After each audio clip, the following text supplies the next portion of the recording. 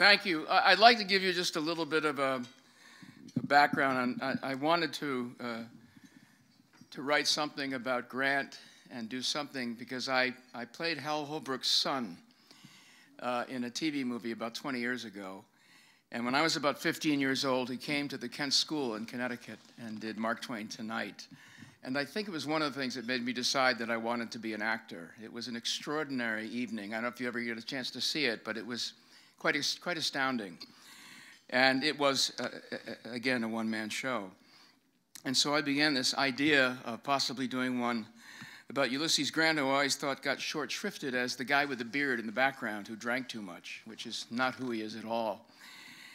And as I began to work on it over the past 5 or 6 years, interestingly, I realized I was working on a play about a man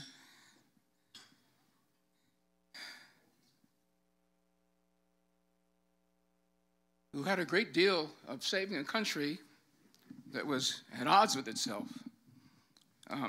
from falling apart. And I think that speaks to where we are now.